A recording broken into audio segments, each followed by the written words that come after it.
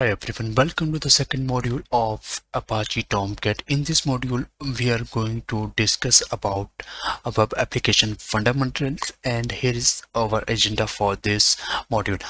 First of all, we will discuss what is basically web application. Then we will discuss the basics of web application.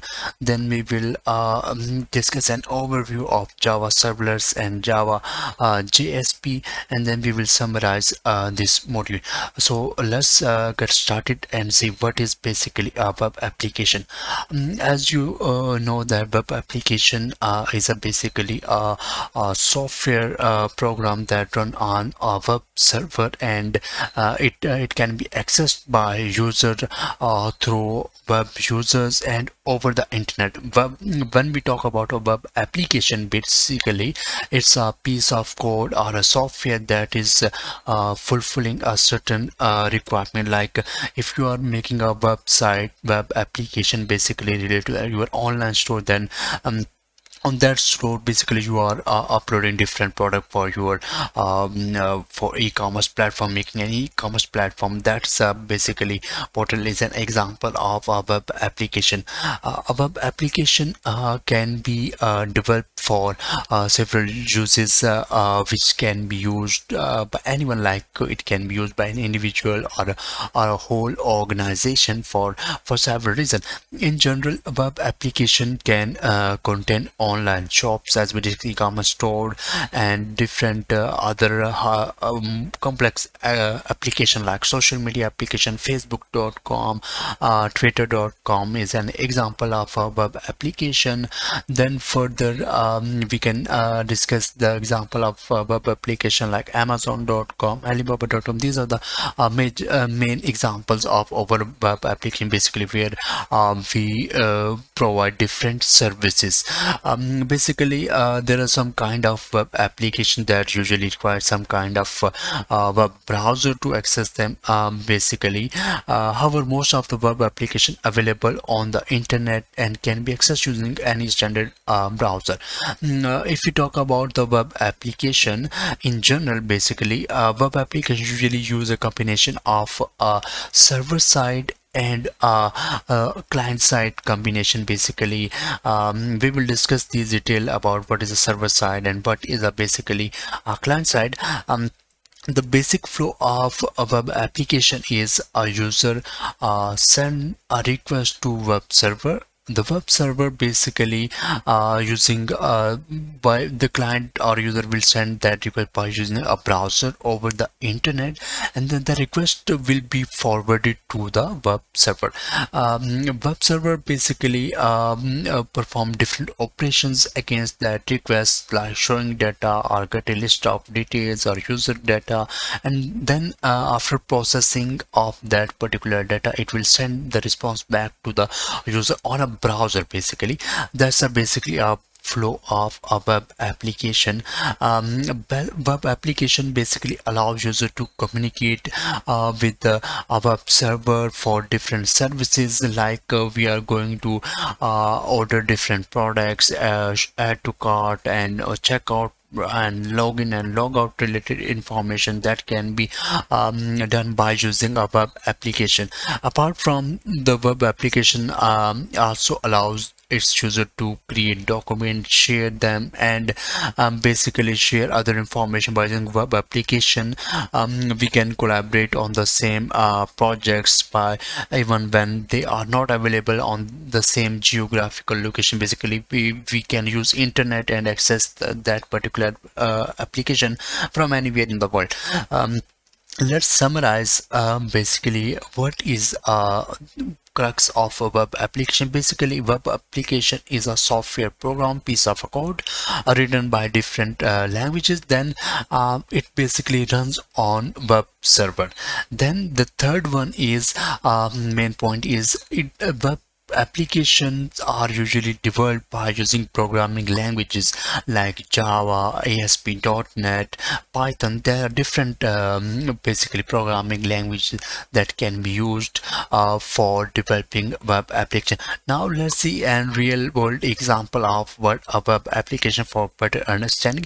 Let's navigate to browser and see the actual example of a web application. Here we have a very famous application like it's linkedin.com. Basically that's basically a whole web application. Let's quickly see the different modules available in that particular web application. First of all, we have a home. Basically it's basically showing the different posts of different companies. Then we have a tab for my network, and then we have basically full-fledged application of my jobs and messaging for communicating each other. Then we can create a new request for, or send messages by using this platform. Basically this is an example of a web application. Like you can also know about the facebook.com and twitter.com.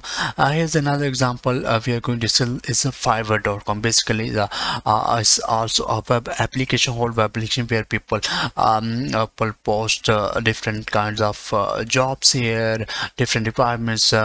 The user basically enter the different services, provide different services by making gigs. That's a particular example of a web application. Basically we can use it for different purposes. Basically that's the example of the web application. Now we are going to discuss about the different tiers of or basics of a web application. Basically web application functions in this way, like we have a front end, then back end, and database. What are these different terminals? Let's discuss these one by one. Basically web application basically follows a three-tier structure, as we discussed: front end, back end, and then the database. It's important because it helps to separate the different elements of software application. By separating these components, the application can be designed to be more efficient and secure. It also basically makes easier for administrator to maintain and extend over time. What will be included in the front end? The front end part, basically, as we just saw an example of a web application, we navigate to linkedin.com and fiverr.com. That's a basically view in front of us on a browser is an example of a front end. Basically front end is a basically and for end user to use that particularly. Is basically responsible for visual aspects of the web application, such as the design of user interface, UI, and the layout of the screen and the navigation, as we discussed in the previous example. That's a basically example of a front end. Now let's discuss as we know the web applications are developed by using the programming language. Backend plays an important role here. On the backend we use different programming language to basically to define a business logic. Here it's a basically backend is a business logic. It's responsible for logic and process of that web application that need to perform. This include the processing of user input, data manipulation, and the execution of business rule. Like on a basic Amazon.com, we have a registration and sign in page that's basically process the user information. On the Facebook.com, we have a register and login page that basically gets the information from the user input, then process the information and save and store on its end. Basically the third tier we have inside our web application is basically related to the database. This layer basically is responsible for persistent data storage and retrieval of data when needed.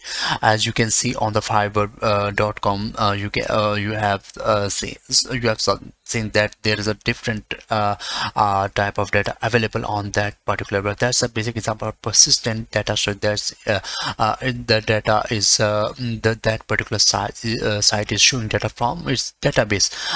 It's a persistent storage and retrieval of data when we want to check that data or view that that data. It's typically composed of a database and another data source such as files and website. Particularly database, different kinds of database, we will discuss those, like relational database, non-relational database. That's basically a third tier which is related to the persistent storage and is a database. Here it's important to understand the difference between a web application and a website. Basically, while the line might appear blurry, there are in fact difference in these two terms. Web apps and websites have different uses.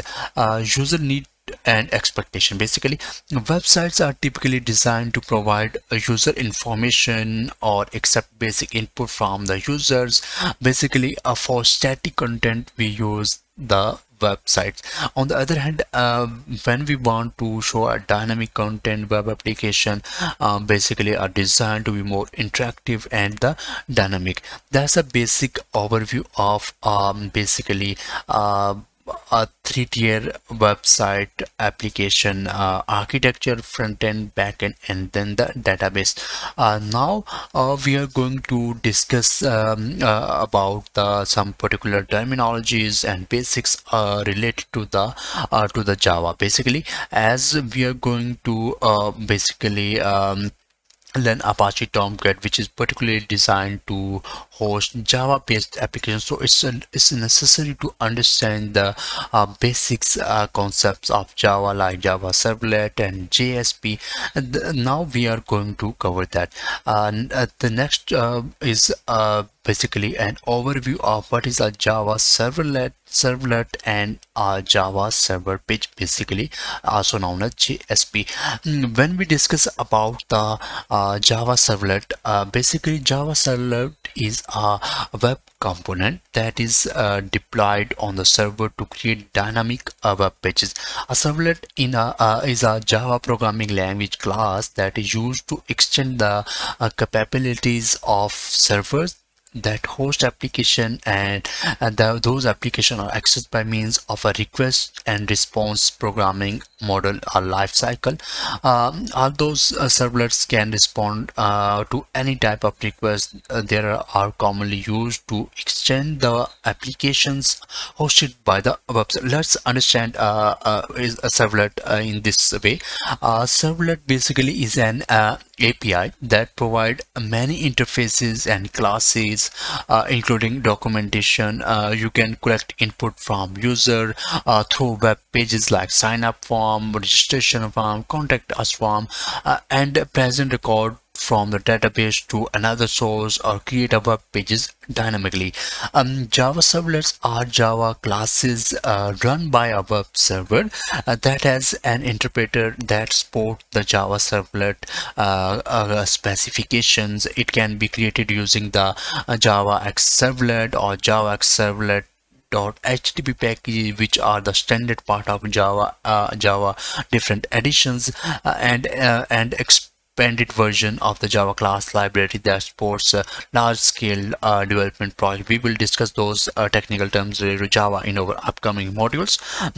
For now, Java servlets that have been created and compiled just like any other Java class. After you will install the Java servlet package into your computer basic class path, and you can compile servlet with the JDK compiler and other available compiler. Basically, the servlet basically provide different interfaces for the dynamic content creation. Basically, it's a class provided by the Java. Now we are going to discuss what is Java server page.